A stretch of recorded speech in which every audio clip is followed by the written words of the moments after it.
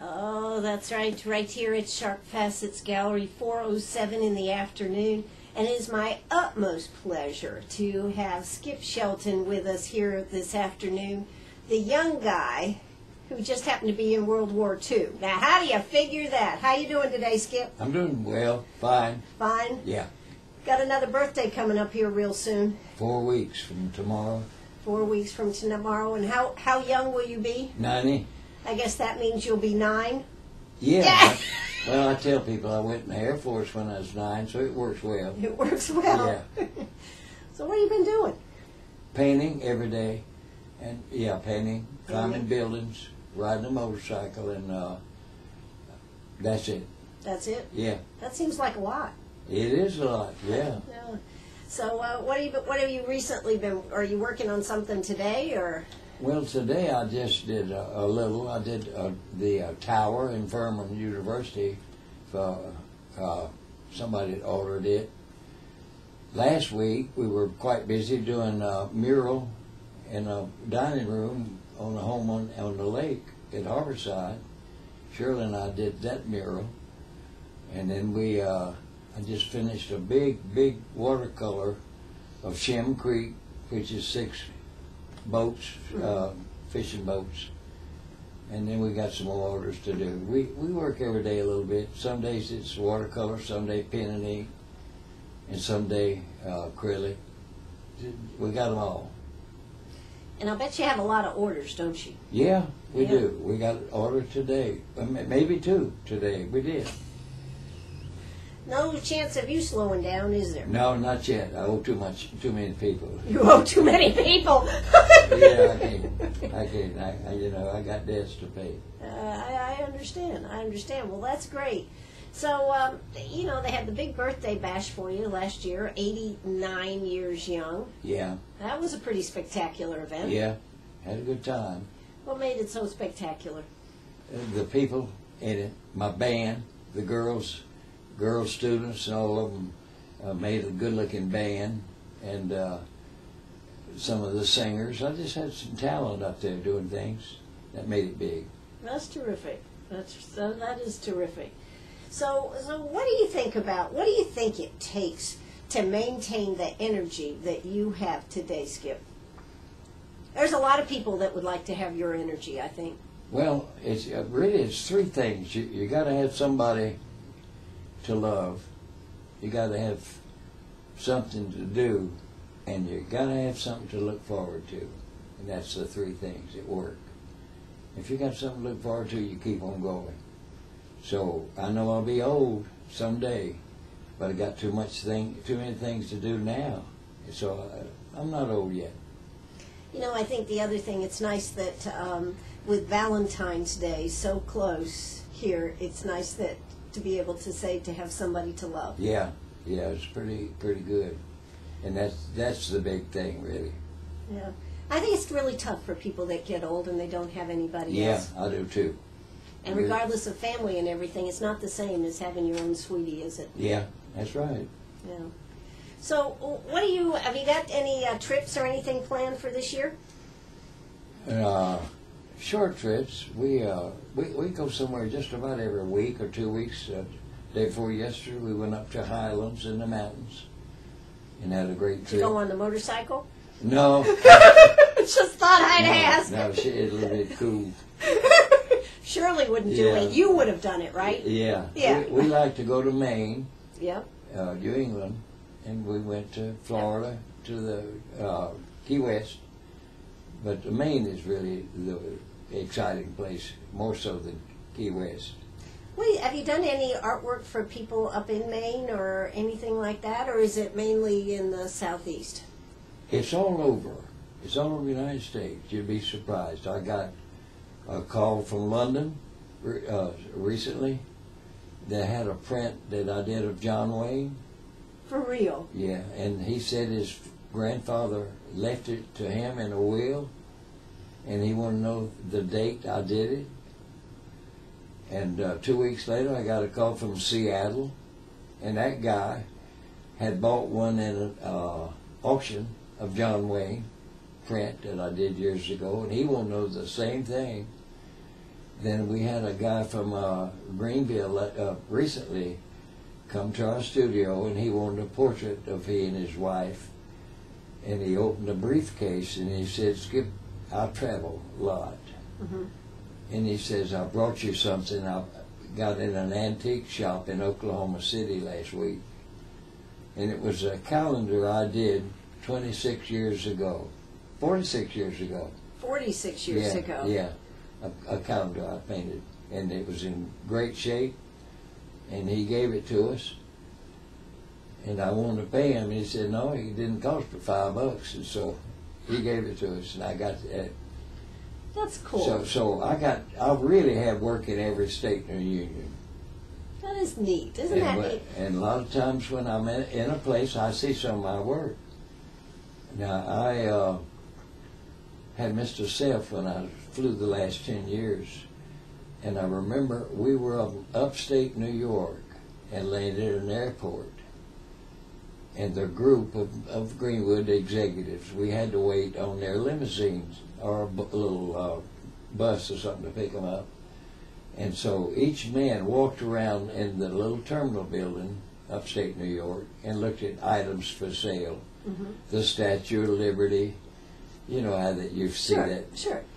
And there was a glass case with some cups in it, coffee cups, on sale. And they had a little cartoon on it about pilots. And Mr. Seth said, Skip, you might want to buy this. He looked at one. And I said, no, I don't need to buy that. Look at the artist's name under it. And it was my name. I had done those cups. How about that? And they went all over. So I see things like that. Absolutely. And Shirley and I, as we travel, we run into people that'll say, I got one of your paintings. So there were. But the reason that, because I flew everywhere. Sure. And I painted between flights. So I'm my own market man. You know, it didn't cost me anything. Let the company pay for it, right? Absolutely. And I know, the last time you were here, we talked about a lot of the interesting people that you had ferried back and forth and this type of thing. But, I was thinking about, was reading over some of your history here, and I was thinking back to World War II and how you ended up in the war and how you ended up becoming a pilot. I would have thought that would have been difficult to become a pilot. Well, it's a lot of training. Yeah. I wanted to become one. And so when the Pearl Harbor happened, I signed up like everybody else to do something. And I signed up to be a pilot. And they said, you got 2 years of college? And I said, no, I got 1. And they said, sorry, you got to have 2 years of college. So I thought, I'll just go home and wait and be drafted. Before I was drafted, though, they wrote me a letter and said, if you'll go to Camp Croft in Spartanburg and take a test and pass the test, we'll get you to the end of the year. So I took the test and passed. An all-day test. Wow. Not that hard, but it was all day. Then I had to go back 2 weeks later for my physical. Mm-hmm. And I took the physical and did everything, but the doctor at the very last said, Skip, you're 4 pounds underweight. Oh, my gosh. And I'm sorry. He said, I'll tell you what, if you'll go to lunch now, downtown Spartanburg, and eat all the bananas you can, and come back. And I said, okay. And I went back and weighed, and he shook my hand and said, congratulations, you're in the Air Force. How many bananas did you eat, I don't know, but I did buy them. I ate them. And all I needed was 4 pounds. 4 pounds. And he got to write it down like he's supposed to. Okay. So then they sent me to Duquesne University in Pittsburgh to get the other year. Mm-hmm. But that only took 3 months. And then I'm through college now. And I got two years of college. Then I go to Florida and climb in the airplane for the first time. Yeah, but how did they decide whether you were going to be able to fly planes or whether you were going to be a navigator, or didn't they have all these different positions? Yeah, they had real college graduates passing tests, math tests and physics, and they made good grades. Mm-hmm. Well, they took those boys and made them navigators and bombardiers, and they took the dumb guys like me and made me pilots. I like that. But I was tipped off Oh, I was thinking you were tipped off Yeah, in I this had a strike. friend that went before me, an upperclassman. He said, Skip, don't make too good on that test. Miss a few, and you'll be a pilot. And it worked. So by playing, the dumb ones were actually the pilots. Yeah, I did. mean, if yeah, they were no, gonna they go weren't. We weren't dumb, Dumb. but we weren't. You know, great scientific people that. But the And then- people that did well in math became the navigators, and yeah. they were the ones, the navigator people were probably thinking, if I ace this test, I'll be the pilot, Yeah, right? that's Because right. everybody wanted to be a pilot. Yeah, but I was already tipped off. Yeah. And I went through my training.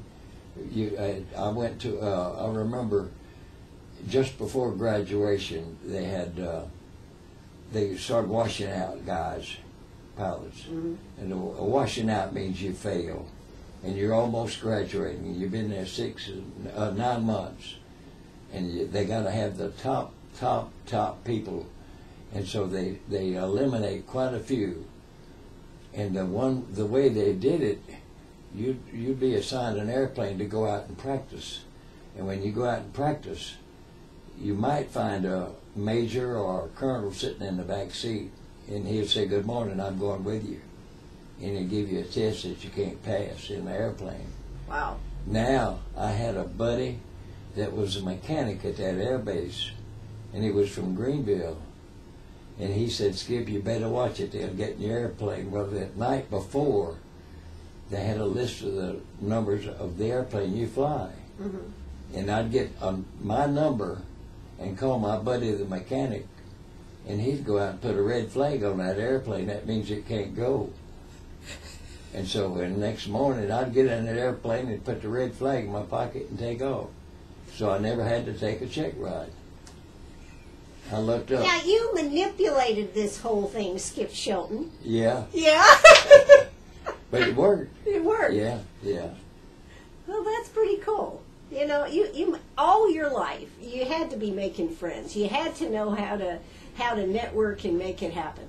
Yeah, I did. I had a lot of friends there, and it seemed like every group I was ever assigned to, I could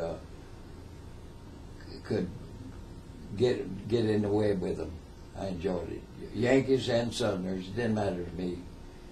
So we had a good rapport, all of them. Must have. Hey, I'm here with the one and only Skip Shelton right here on WCRS. Let's hear a quick word from our sponsors, and we'll be right back. Hey, if you've got a question for Skip, give us a call, 229-7984. That's 229-7984. We'll be right back. Oh, that's right. We are right here at Sharp Facets Gallery. I am talking to Skip Shelton. We are talking a little bit about World War II. I tell you what, I was just asking Skip how it felt when, he was able, you actually were going because you knew how to put the red flag on your plane and then take the red flag off because you had relationships. But then you had some of the guys in there that didn't make it because they had the general or whoever flying behind them and they flunked the test. Yeah. You call it being washed out. Washed You see out. it, and I'm sure they had orders to cut the class down maybe 50% or 30%.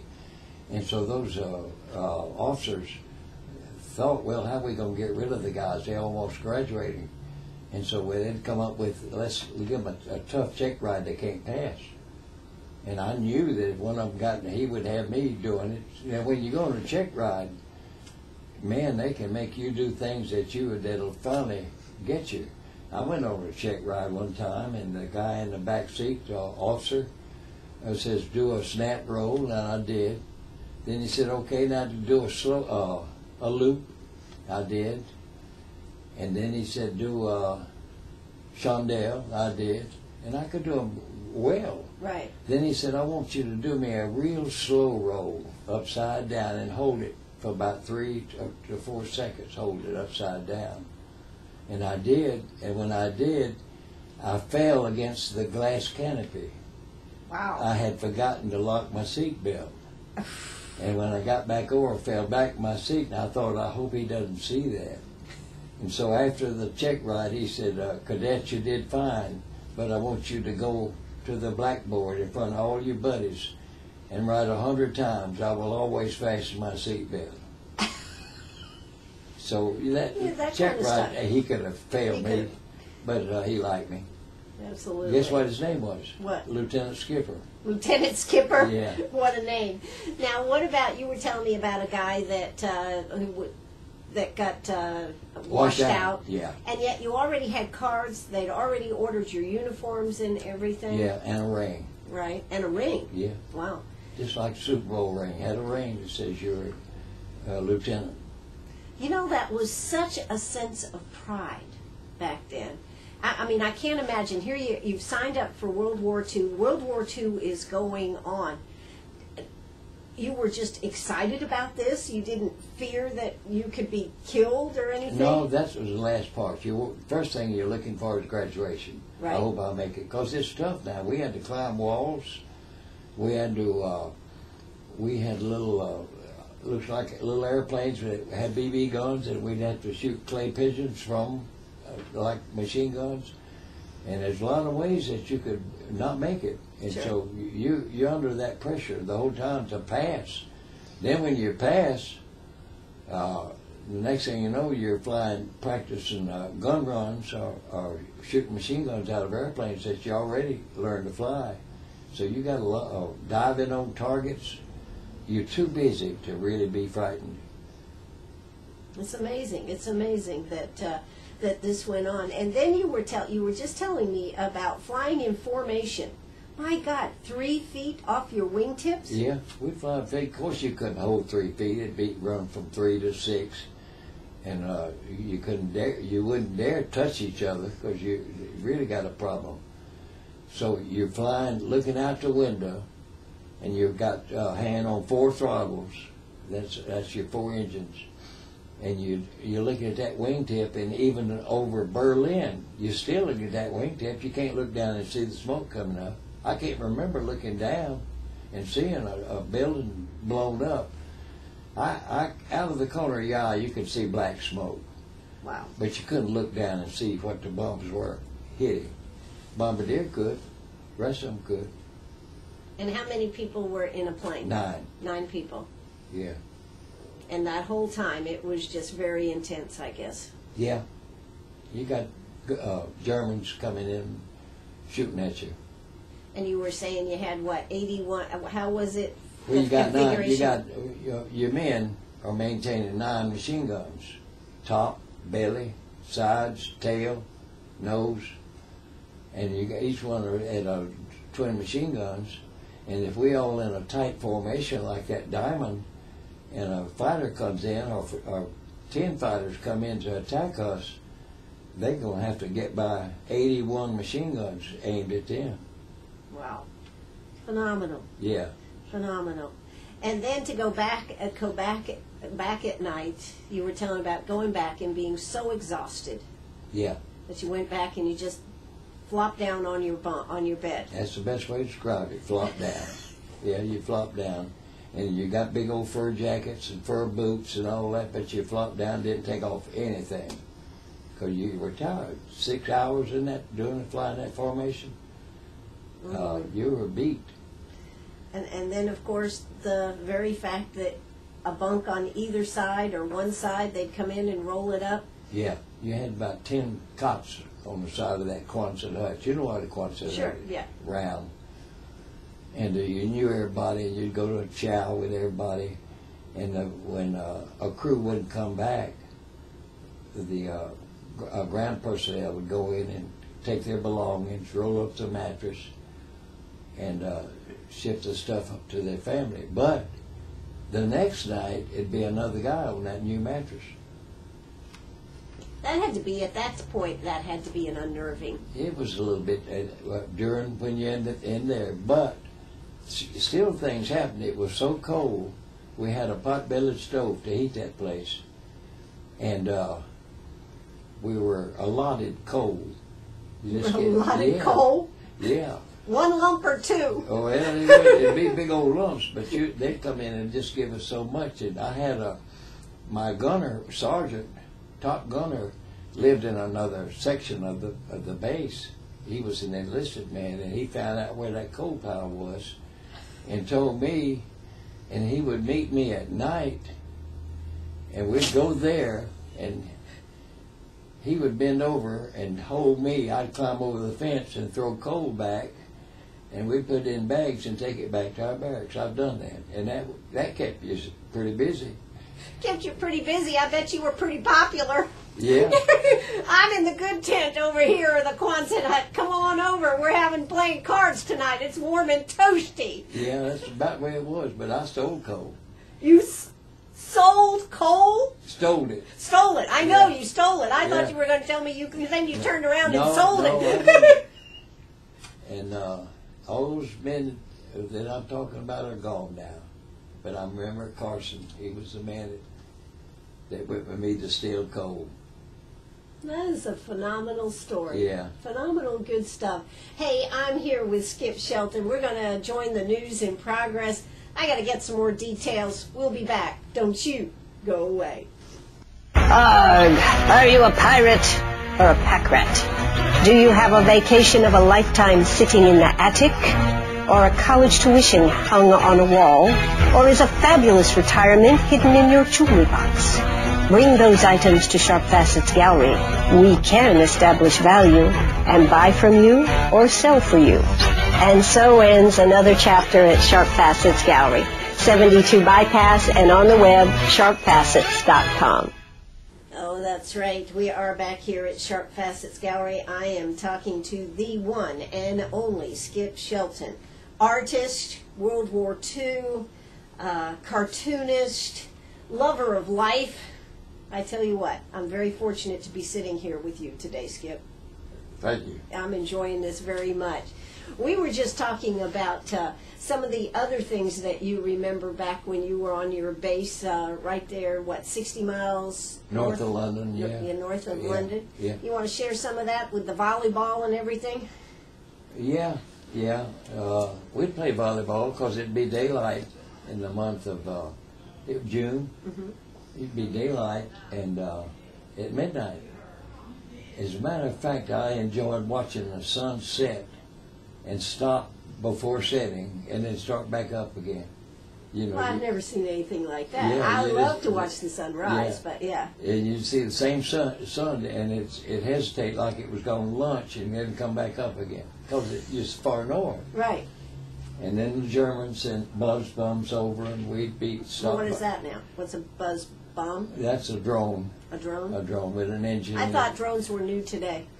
Drones are different today, but they do everything, and it's going to give us a problem. Right. You know, you're going to have a drone flying over this building someday, and one of the men in Washington say, "I don't like the front of your building." That's going to be tough, isn't it? I figured they'd probably say, I see Ann Eller. What is she doing in Yeah. there? That's what I'm worried about. Yeah, she's in her house. How I'll can she tell be you doing something this? that you might like is interesting. Glenn Miller was at my base, and we were friends. For real? Yeah. Yeah? Well, I'm going to tell you some more stuff now.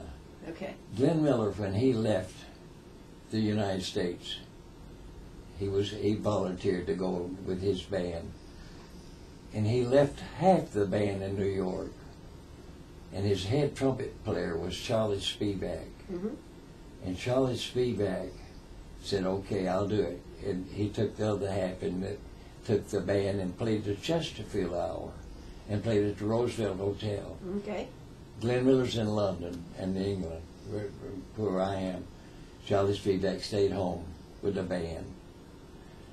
Now, Glenn Miller gets killed on Christmas Day by friendly fire.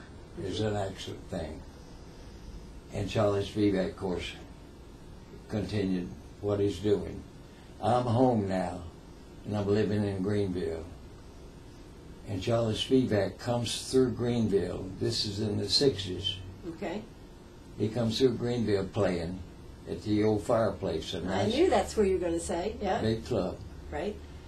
And at that night, he came the first night. It so happened I had to make a talk to the Rotary Club at that place.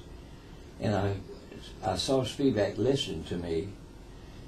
After the thing was over, Spivak introduced himself to me and says, "Skip, I hope I can fly with you some to New York, Miami, and see my friends." And the reason he said that, because he made it, he was hired permanently to stay there in Greenville. Mm-hmm. And so we became friends. How about that? Now, he gave me tapes that he would make, and I'd go home and practice with my clarinet with those tapes. Then, as sometimes he'd go on a trip to New York, and he'd say, Skip, tonight bring your clarinet when we come back. And I'd sit in with Spivak and play with him. And one night, we played, and I was standing up front beside him, and he played Amazing Grace every night. Mm-hmm. And so this night he whispered to me and said, Skip, take the lead. And I did the lead on the clarinet of Amazing Grace. Now last year, Shirley and I found a record in Abbeville, recording by Charlie Spivak. And I had never seen it, because I remember the night we recorded, Mm-hmm. and I never saw a record or anything, but I knew we recorded one night because I saw the wires and stuff. And Shirley found that album, and it was $1. And we bought it, and we didn't have anything to play that big record on, Sure. 78. So we went to Belk's and bought one to play her. And today we have that, and we play that record now, and you can hear me playing Amazing Grace. Well, that kind of sends chills down my spine. That's kind of wild, isn't it? A little bit wild, yeah, but that's true. So to hear me playing now, and the record was, I think we made that record in 1968, and everybody in the band's dead and gone except me. But I'd play about every 2 weeks. Do you? Yeah. That's pretty cool. Playing with Charlie Spivak. Yeah. How about that? And I'm sure you've heard of it. Absolutely. Glenn Miller, Charlie Spivak, Yeah, the whole group. And it was an exciting thing. And I became friends with Russo, who was his head sax man and clarinet. And we became friends, and we played golf. And so one night, one day I played golf with Russo. Mm-hmm. And he said, Skip, you going to play with us tonight? And I said, I think I will. And so I did. And left on time at midnight. And Charlie Spivak went to his home. Russo likes to stay there and have a drink or two while the waitresses are cleaning up. And the place was robbed, and Russo was murdered. Wow. And so, that like they killed Spivak.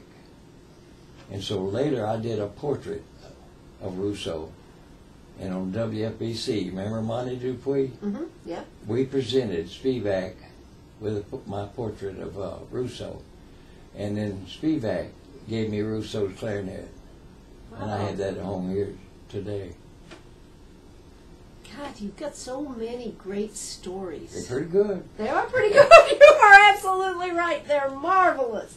Hey, I'm Ann Eller. I'm right here with Skip Shelton. We're going to hear a quick word from our sponsors. When we come back, I need to take a minute to adjust to all this info I have just received. We'll be right back. That's right. We're right back here at Sharp Facets Gallery. Hey, you may know a lot of things about Skip Shelton, but do you know he was also took violin for, how many years did you take violin? 11. 11 years.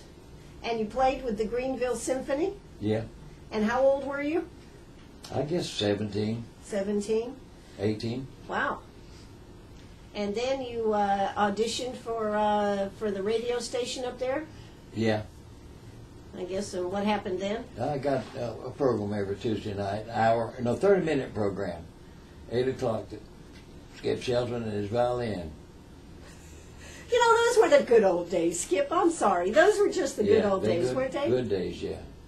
I mean, I remember I've looked at some of the Index Journal had a whole page ad, or not a whole page, but their whole front page the day that WCRS opened. Yeah. Returning programming, you know, when they had, all this great half-hour programming all day long, and then they had local stuff too.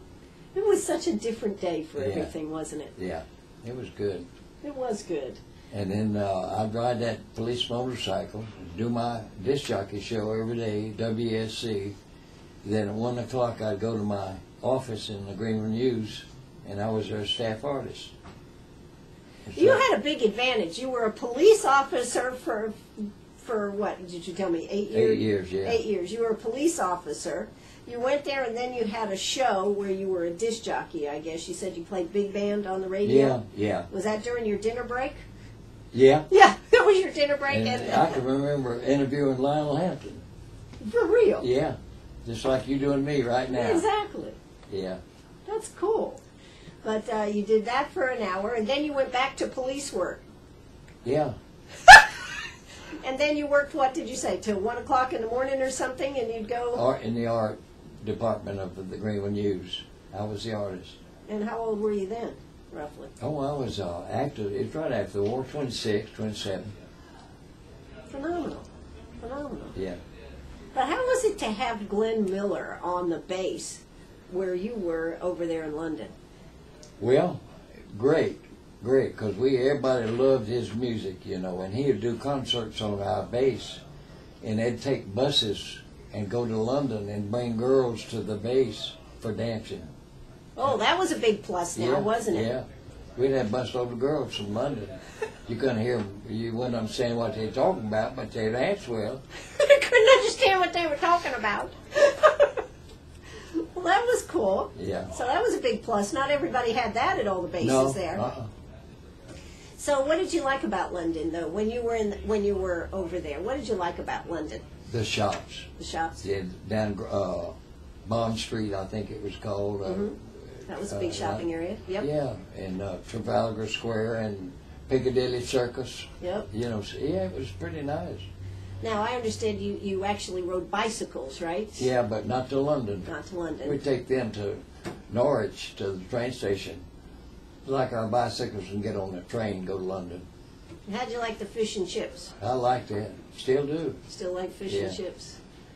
Well, have you ever been back to London? No, I want to take Shirley one day and let her see the base. And now I'll tell you a story that recently happened to Shirley and I were in Greenville at a home show. And 5 people were walking behind us, and one was in a wheelchair, and the people were elderly. And they saw this jacket that you're looking at right here. Right. And so one of the ladies said, "Did you fly in England?" I said, "Yeah." She says, "Where were you stationed?" She says, "We're from England. We were visiting Greenville." She says, "Where were you based?" And I said, "Seething." I said, "You ever heard of it?" She says, "I lived there." And she says, "When I was a little girl, I watched you guys take off every morning, and I'd wait in the yard till you came back." And I said, "So you and I have been close together before, 80 years ago. Isn't that something?" That is something. You know, it really amazes me. You know, the thing that bothers me about today's people, though, it doesn't seem like we're getting that same rich experiences. I'm not talking about the war, but I'm talking, that is part of it, but about all the things that you have. The Spivak, the Glenn Miller, the playing the clarinet, the violin. I mean, yes, it's exceptional. But I know many older people who just seem to have lived life to the fullest. What do you think about today?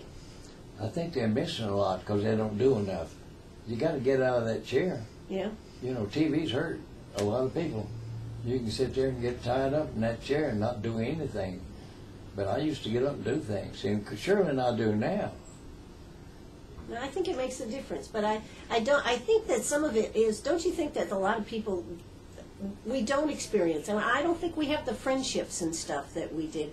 Obviously, from being in the Army and everything, you develop very close relationships with the guys that you flew with and everything. But you know, you can still do that today, really. Yeah. Now, Shirley and I, we like Greenwood. She's from Greenwood, and I am 10 years.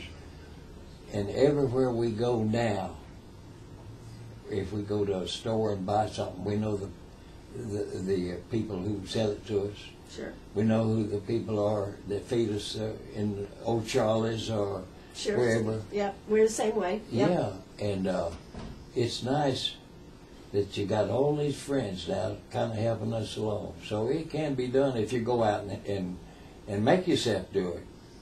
You know, I worry about so many of our young people closing themselves off. They do all the Facebooking and all the social networking, but are they really getting to know people and experience life? No, they're not, are they? I don't think so. I think most of them are on these doggone computers. Right. You know, now I got a friend in Greenville, one of my pilots, who's still flying. Right. And he, through some marriage thing, he obtained a new grandson, 12 years old or 11. Sure. And he wants to be nice to that. And so my friend owns his own airplane and took the little boy several weeks ago for his first airplane flight. That's nice. Neat. No, it's not nice. The little boy never looked out the window, but he stayed on his iPhone the whole time. See, that's ridiculous. That's what I mean. He didn't know he was in an airplane. Well, that's a shame. But he knew about that game on that iPhone. Yeah, that's what I mean. That's bad. It is bad. It is bad because there is too much to experience, but you have to open yourself up to it. Yeah. And I think a lot of people are afraid today in today's world. They don't get out and experience the world because they're afraid of this or they're afraid of that. We have a society that is going that way. But I am glad to see that I am sitting here today with Skip Shelton. Now, have you ever been on an honor flight? No. No. I think you ought to do. I think you would have a blast because Probably. you would know so many. Even if you didn't know the people, y'all would have such similar experiences. Yeah. Yeah. You were telling me that you have a friend that's going on one, and you're supposed to be writing a letter. Yeah, my bombardier. Your bombardier. Okay. Yeah. And he lives in Wisconsin. Wisconsin. Yeah. And they wanted you to write a letter to him. I guess to be read on the airplane. I guess I'll write a letter about how we feel or how we live with each other. Yeah. You know, I can say this about him and my other crew members. 3 of us still living, and Lenny comes here occasionally to see me. Mm-hmm. He and his wife. Now, when I hear America played in some of these places we go, last week we heard a concert in Greenville. They played America and all. I kind of get a lump in my throat.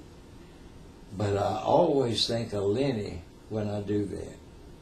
He's your bombardier that went through the war with you, and we still just like that. That's tremendous. Do you think you form relationships like that? I mean, and don't you think being in war or something makes those relationships special, doesn't it? Yeah, yeah. You ever look back at what you did now that you're out of the war? You said you weren't scared when you were in the war because you knew what you were supposed to be doing. Do you ever think back and think, how the heck did we ever get through this? Yeah, yeah. Yeah, I'll be scared today. I'm scared to go down Montague today. You have a right, or be on the bypass. Take your life in your hands. Yeah. But yeah, I think you would really enjoy it if you took an honor flight. I went on one last year. It was absolutely a phenomenal experience. And the stories and everything and the camaraderie of the guys, just great. Just great. So I hope you will take a look at it and see about it. I think that would be a fun day for y'all. It's a long day. It's a hard day, but I tell you what, it is priceless. So what do you got coming up that you're going to be doing here, Skip? Well, we got a call today for another mural out on the lake in a man's basement. He wants a nice mural. That's coming up. And we got some more murals downtown to do. And we got, I've done a watercolor of all the churches here in the city, most all of them. Mm-hmm. And I do prints, and they're on sale at Thayer's. And so every week, it seems like we're replacing a church that was sold, and it's kind of nice. Are you still teaching? Yeah, we have 2 classes a week. 2 classes a week. Yeah. We got about 20-something students. What is the most, what's the best part of teaching? To see how well they do. For example, we got a girl at Ware Shows, and she's been taken, and today she's at St. Augustine in an art college. Wow. And that makes you feel good. We got 2 more girls at Ware Shows, and believe it or not, they're almost as good as I am.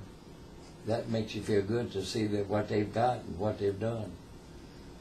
That must make you feel good to be able to pass something like that on, because that's hard sometimes to translate it. Yeah, and there's one little factor that happens when you teach like that. You'll start learning some things again yourself, because they'll get you in trouble, and you got to get them out. Yeah. And the first thing you know, you're a better artist. Better artist. So when they get in trouble, it helps you if you can get them out. Get them out there. Well, that's great. So I can't tell you how much I enjoy sitting down and talking with you, Skip. It's always a pleasure to have you here. I wish we had a Glenn Miller record to play now. I wish we did. Song. The next time you come, I'll be sure to have one. How about that? Okay. I love Glenn Miller and Okay. I love big band music. I wish there was more of it. I love that. Yeah, I do too. I do. All right. Well, we are here with Skip Shelton. We've had a great time today. He's painted a lot of good stuff. He continues to paint. He never seems to quit. Valentine's Day is here. What keeps him young? You want to tell me those 3 things that keep you young one more time? I think everybody needs to hear this. Well, you got to have somebody to love. You got to have something to do, and you got to have something to look forward to. And you've got all 3. Yeah. You're a lucky man. Yeah. Absolutely. Well, Skip, thanks so much for being with us here today. This is WCRS right here in Greenwood. You know, Valentine's Day is coming up on Thursday. What are you going to do for your sweetie? I certainly hope you're going to come by and see us right here at Sharp Facets Gallery on the 72 Bypass. By the way, I want to thank our sponsors that helped with those fantastic gift baskets that we gave away on Friday afternoon. Gosh, who was it? It was the Pantry with a Valentine's cake. Wicker and Floral. Rose over there is doing some fabulous floral arrangements. Capri's Dinner for 2. The Piedmont Tech Massage Therapy is doing 1-hour massages. And Sharp Facets Gallery, $75 gift certificate. And don't forget Frank's Car Wash with deluxe car washes. So all of these things were in those baskets. Thank you, sponsors, so much. When you're out there trying to figure out what to do for Valentine's, how about shop with our sponsors? That's going to do it for us. This is WCRS right here in Greenwood. Thank you so much, Skip, for coming on the show. Good. I enjoyed it. Bye-bye. All right, that'll do it for us. Bye-bye, everybody.